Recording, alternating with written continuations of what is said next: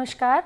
Today we will be beginning with the last week of our classes of the course on sales and distribution management, which is week 8, and this is the first lecture in module 8 of our course on sales and distribution management. We shall be beginning our discussions on distribution channel management from now on, and the first topic which we shall be discussing in two parts is distribution channels. So, in this particular topic we shall be discussing several topics. We will start with an introduction and then we will move on to defining a distribution channel. What is a distribution channel? Why do we need distribution channels? What are the functions of distribution channels? What are channel flows? And then we will also talk about the classification of distribution channels. This is what we shall do in this first lecture, and in the subsequent lecture, which will be part 2, we shall be talking about the types of distribution networks, where we will speak about marketing channels in consumer markets and for services and for industrial products.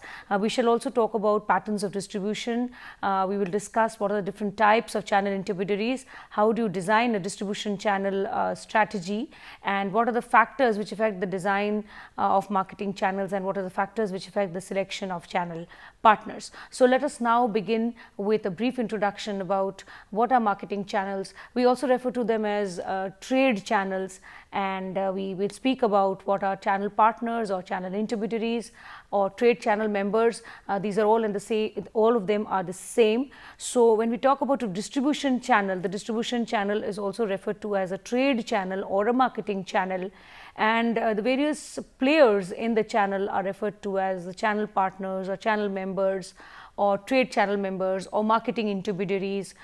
So we will be now discussing about what a distribution channel is, or what a trade or a marketing channel is. So, I repeat, when we talk of a distribution channel, it is synonymous to a trade channel or a marketing channel, and the various players who are responsible for for making the good or the service available to us through these different channels are referred to as channel partners or channel members or trade channel members or marketing intermediaries. So, let us discuss what a distribution channel is. Now, let us begin with our discussion on distribution management. Now, in the first lecture itself, we had mentioned that both sales and distribution management are intertwined. They cannot exist and function without each other, and the salesperson may perform very well on the field, he may secure orders, he may perform satisfactorily, but until unless the product reaches the customers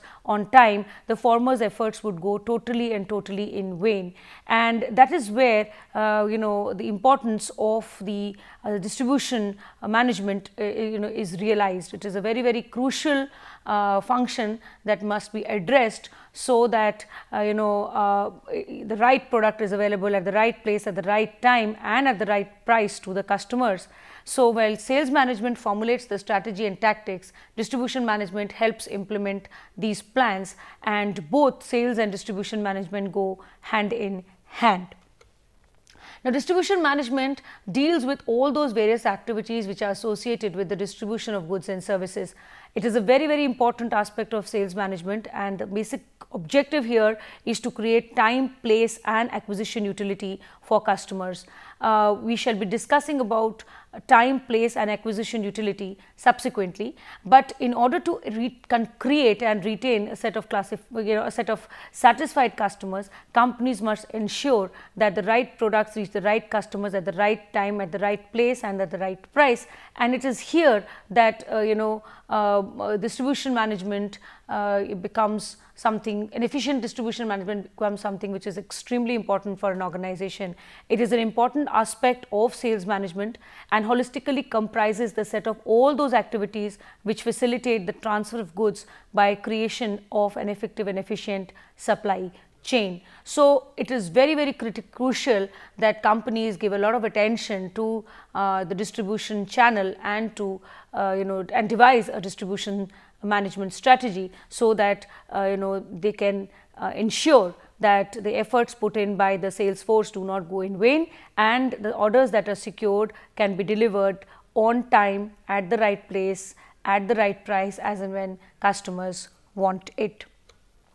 Now, what is the meaning of a distribution channel? Now, distribution management may be defined as the management of activities which facilitate the movements of goods and services so as to create time, place and acquisition utility and ensure that the right kinds of products are available at the right time and at the right place. We are all in the previous slides also, and even now we are emphasizing upon the right time, the right place, the right product and the right price, because this actually goes with the fundamental concept of logistics management. And it's very, very essential that in today's day and age where there is huge amount of competition, customers are able to get what they want at the right place, at the right time, in the right quantities, as and when they want it, and at the right price. So, distribution management actually includes all those aspects ranging from transportation management to storage management to inventory management and so forth. So, all important issues with respect to order processing, warehousing, transportation, and inventory management collectively are taken care of under distribution management. Companies rely on distribution channels as channel members can reach customers across a wide geographical reach and are more core competent in selling to customers. It is absolutely not possible for a company to have its own warehouses, it have its own transportations, have its own outlets from where it can sell, and so it relies on the on the channel partners or on the channel intermediaries or marketing intermediaries to help them do this task, because the channel members or the trade channel members and the marketing intermediaries are more core competent, not only in matters of storage and warehousing and transportation, but also with respect to selling to the end customers. Now, when we are talking about distribution management and the various activities, these have hold good for both the B2B and the B2C scenario. In distribution management is critical not only for consumer buying or consumer markets, but also for industrial markets and organizational buying, because whether it is the end consumer or whether it is a B2B consumer, both of them would require that the right product reaches them at the right time and at the right place and in the right quantity. And so, distribution management takes care of both the B2B as well as the B2C customer segments. Now, the key facets of distribution management are realized through a distribution channel, which is defined as the structure of intra-company organization units and extra-company agents, dealers, wholesalers and retailers through which a commodity, product or service is marketed. This is how the American Marketing Association defines a distribution channel. So, when we are talking about what is a distribution channel, it is the structure of intra-company organization units and extra-company agents, dealers, wholesalers and retailers through which a commodity, product or service is marketed. Kotler and Armstrong have also defined the marketing intermediaries or the trade channel or the distribution channel as a set of independent organizations involved in the process of making a product or a service available for use or consumption by the customer or the industrial user. So, that is where we can see that distribution channels are relevant not only for the B2B or the B2C, but they are relevant for both. They are relevant for both the B2C scenario as well as the B2B scenario. Stern and L. Ansari have given a very popular definition about marketing channels, and they say that marketing channels are a set of interdependent organizations involved in the process of making a product or a service available for use or consumption. Now, we started with the importance of distribution management, and if you go back the previous slide, we said that distribution management is defined as the management of activities which facilitate the movement of goods and services so as to create time, place and acquisition utility and ensure that the right kinds of products are available at the right time and at the right place. And we also mentioned the critical issues which need to be dealt with respect to order processing, inventory management, warehousing, transportation, etc. And this entire task is actually taken care of by the distribution channel. So, distribution management is something which is implemented or executed at the grassroots level by the channel members or by the trade channel members or by the marketing intermediaries. So, while a company may design a distribution management strategy, the actual implementation and execution happens with and through the marketing intermediaries or the trade channel members or the distribution channel. So, while broad guidelines for distribution management may be laid by the company itself or by the organization, it is given form and shape, it is executed by members of the distribution channel, and that is where the definition from the American Marketing Association becomes very relevant, where they speak of a distribution channel as a structure of intra-company organization units and extra-company agents, dealers, wholesalers, retailers, through which a commodity, product or service is marketed. So, the broad guidelines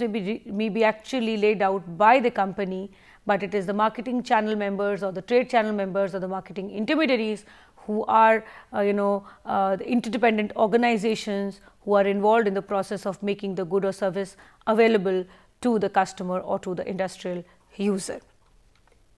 Now, why do we need distribution channels? Now, distribution channels play a very important role in ensuring that the product assortment reaches the end customer at the right place, at the right time and at the right price, and channel members perform very important functions. They actually have a physical reach, and and they are able to distribute the products to the customers. They play a big role in gathering information, providing feedback to the company, placing orders, negotiations, financing. They also bear risks. They play a role in inventory management. They provide after sales service to the customers, and they also play a very key role in developing and maintaining customer relationships. Distribution channels bring buyers and sellers together, and they foster sharing of information and distribution of products to the customers. The customer goes to the dealer or to the distributor or to the retailer, and he seeks information about products, about brands, about the variants, the features, the benefits, the pricings, etc. And the distribution channel members then actually encourage the prospect towards a purchase. Also the distribution routes in terms of both transportation and warehousing and overall movement of products is designed in such a way that there is a cost reduction. Channel members take title to or ownership of the product, and they facilitate the movement of goods and services from the manufacturer to the end customer. They provide or even to the industrial customer. They provide information to the customer about the product, about the price, about the availability. They provide feedback to the company about customers' needs, wants, preferences, and customer reactions towards the company's offerings as well as the competitors' offerings. Channel members also receive orders from the customers and pass them on to the company.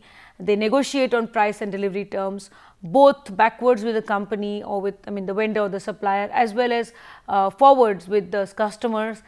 They take care of the working capital requirements of the channel members upstream, and they receive payments from the customers and pass them on backwards. So, in this way they take care of the working capital requirements of the channel members upstream. And they also play a very important role in arranging credit facilities for customers downstream. So, both upstream and downstream, when they collect payments and remit the same, they are actually trying to meet the needs of the working capital of the channel members upstream, and when they arrange for credit facilities, they are trying to help the customers downstream. They also bear risk with respect to storage and transportation. Of course, this is more of a tangible risk, and there is another risk which they take, which is more intangible and relates to their goodwill and reputation, especially in the case of new products, because the success and failure of a new product could actually impact their goodwill and reputation. So, if a product succeeds, it is okay, but if a product does not succeed or is not well accepted by the people, or there is a problem with the quality or other issues, in those cases the reputation of the channel member also gets affected. So, they undertake risks associated with ownership of the product. They handle damaged goods as well as warranties and guarantees after sales. Also, channel members arrange for promotion of the product, be it local advertising, displays, hoardings, point of purchase stimuli, they arrange for demonstrations, they handle the entire personal selling effort, and channel members also cater to customer complaints and after sales services, and they contribute towards building good relations with the customers. So in this way channel members play a big role, and they have perform a large number of functions. Now overall distribution channels provide place, time and acquisition utility for customers. We discussed this in the previous slide as well, that the channel members provide for place, time and acquisition utility. So let us discuss this a little more.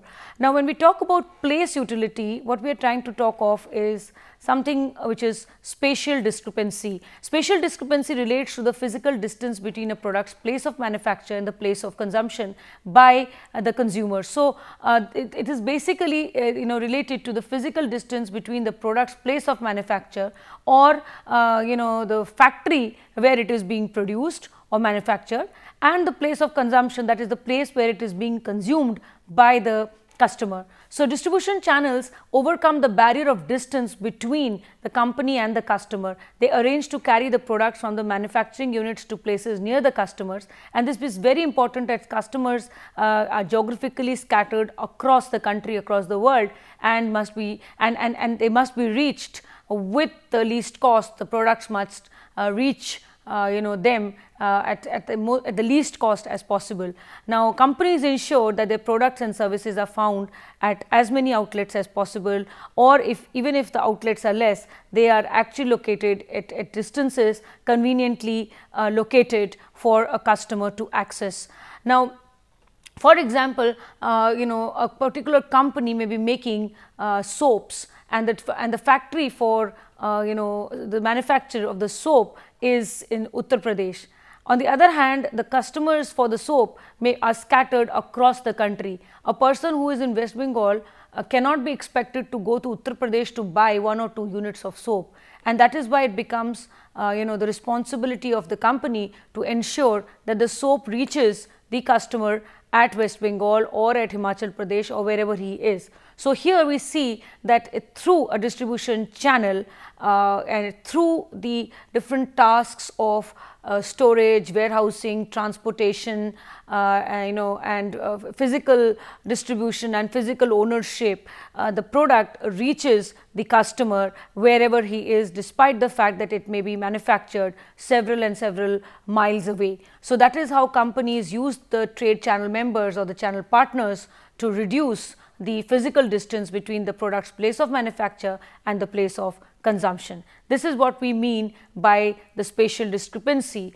and companies must ensure that customers are provided with the place utility, and the spatial discrepancy is dealt with in the best possible manner.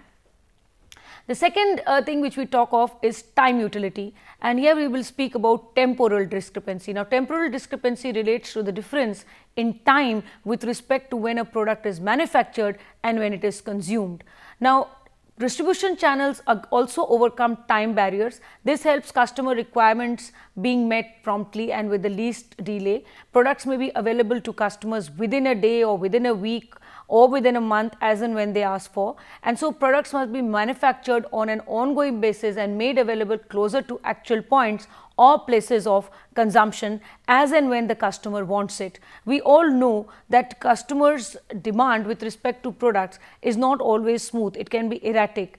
However, production must go on and on because based on the market demand, based on the company's demand, companies must plan their production schedule such that the production is ongoing, and based on requirements in states or in territories, the products can reach the customers as and when customers want them.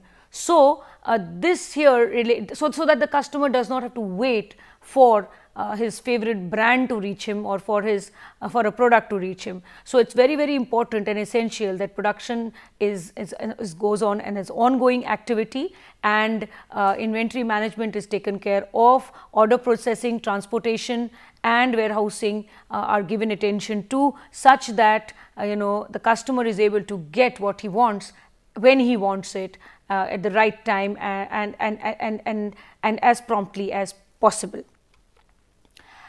The third thing what we talk of is product assortment. Now, customers desire that several products be available to them at the same outlet. For example, if you wish to buy your monthly groceries, you will want all your groceries to be available at the same store. If you want your toiletries to be made available, to be bought on a monthly basis, again you would want the same shop or the same outlet to sell to you the soaps or shampoos or talcum powders, etc. So, customers desire that several products be available to them at the same outlet, and distribution channel members offer a wide variety of products under one roof, although these may have been manufactured by the company in different plants and at different places.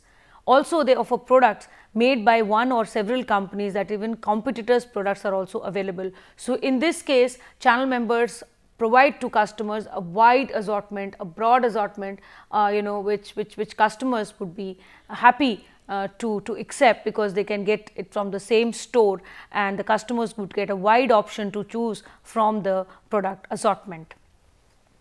Channel members also play an important role in bulk breaking. While production is done in large quantities, especially to achieve economies of scale, purchase and consumption is always in small sizes. Distributors or wholesalers, they break products into small quantities, and customers, and then sell it on to the customers who may buy only 1 or 2 units. Customers will never buy 1,000 units in one go, they would buy 1 or 2. So, distributors and wholesalers buy in large lots and further divide them into smaller lots for the customers. So if we talk a little bit about the place utility and the time utility and the possession utility, what we talk of is in terms of a little bit more on them we can explain with the help of an example. For example, a person wants to buy a packet of biscuits. Now, the biscuit packet would be made available at the nearest retail outlet, although the biscuits may have been manufactured several miles away. So, this brings in the concept of the place utility. Second, the biscuit packet would be made available as and when the customer wants it at any time of the day or any time of the week, and this is here what we refer to as time utility. And the third is in terms of the possession, which is once he pays for the biscuit packet, he takes title to it and becomes the owner and would consume it as and when he wants it to. So that becomes the acquisition or the possession utility. Now, let us come to the functions of distribution channels and channel members. We have already discussed some of these. Let us go a little more deeper into them. The first function that they perform is physical distribution. Now, channel members assure extensive market coverage for a company. They play an important role by coordinating delivery schedules in such a manner that the requirements of the customers are met on time. They deal with warehousing, transportation, and so the goods can be made available to the customers in the right quantity at the right time and at the right place. And channel members also act as a medium for offering services, credit services and after sales assistance, as well as managing returns or warranties or guarantees, etc. So, in this way, channel members or channel partners play a very key role in physical distribution. Second is in terms of the touch point, or they are offering the touch point. Now, customers for a company may be scattered all over the country, and the company may not be in a position to meet customer demands with respect to products and after sales service on its own. So, the dealers, the distributors, the retailers, they serve as the touch points on behalf of the company for the customers. The customers contact these channel members, whether they are the dealers or the distributors or the retailers, and so the kind of help and assistance which customers can get from these channel partners or from these trade channel members decreases the need for the company to provide touch points on its own or to provide its own company owned outlets, thereby reducing the overall cost for the company. Third is in terms of inventory management. Now, effective and efficient inventory management is a pre-requirement for ensuring that goods reach the customers on time.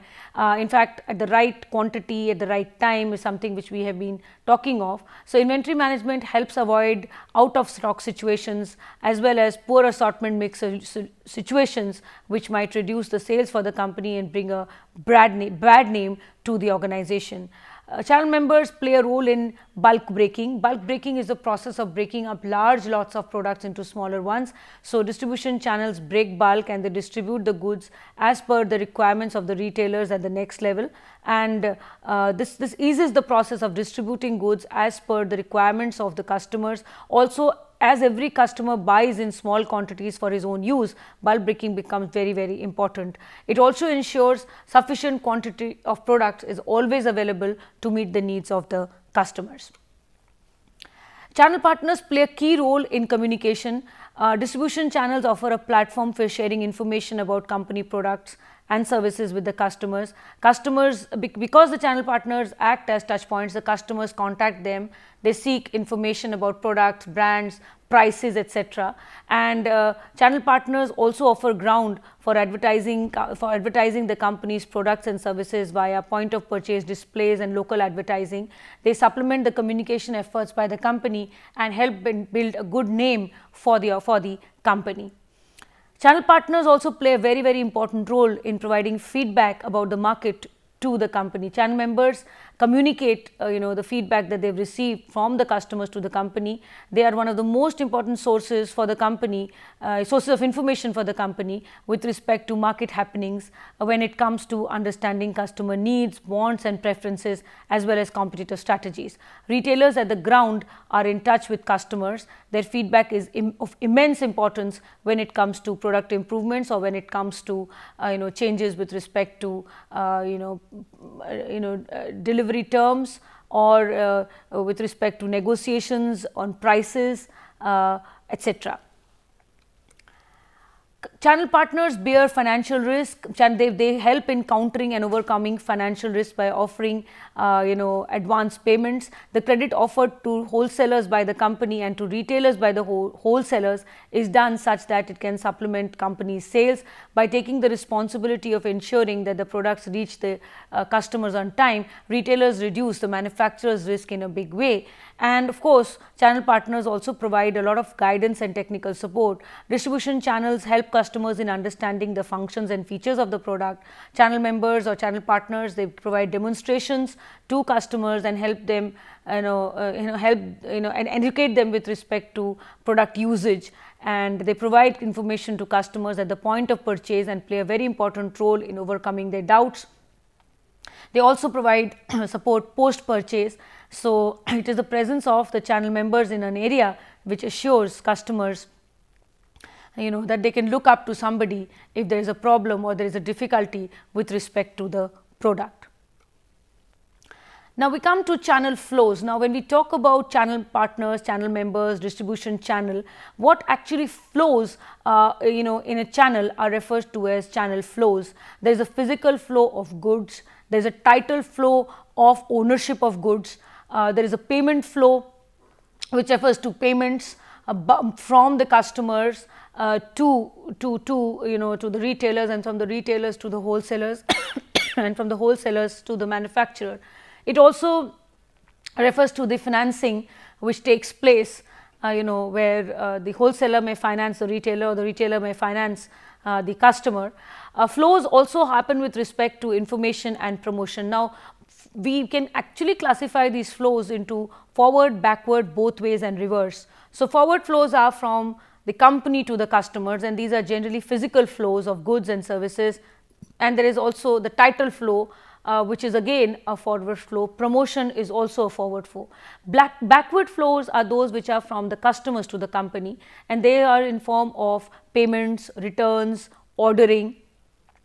We have both way flows where it is from the company to the customers and the customers to the company again. So, it happens in the case of information sharing, negotiations, risk bearing, and we also have something called reverse flows which is again from the customer to the company, which is for in cases of refurbishing, recycling, refilling, etc.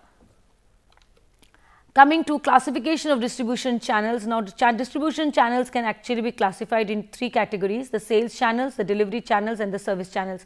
Sales channels, the job of a sales channel here lies in increasing the sales of the company. The focus is on information sharing, encouraging consumers towards purchase, negotiating and bargaining, and offering credit facilities to push sales. So here the sales channel's main objective is to increase the sales of the company, and they do so by encouraging buyers towards purchase. Now the buyers here could be again a B2B scenario or a B2C scenario, and to actually encourage buyers towards purchase. The sales channels share information, they negotiate and bargain and offer credit facilities. The second kind of channels which we speak of is a delivery channel. The job here of the delivery channel is to ensure that products reach the customers at the right time and at the right place. And here issues that are dealt with are with respect to inventory management, transportation, warehousing and assortment issues. And then there are service channels where the job is to offer after sales services, and the focus here is on encouraging repurchase by providing to customers services after sales, keeping them happy, keeping them satisfied, and creating a loyal customer base. So with this we come to an end of this particular lecture. The references are still Kandiv, Govoni, Puri, Sales and Distribution Management 2017, Pearson, India; Havaldar and Kawale, Sales and Distribution Management 2017, McGraw-Hill; Panda and Sehdev, Sales and Distribution Management 2012, Oxford University Press, as well as 2011, Oxford University Press.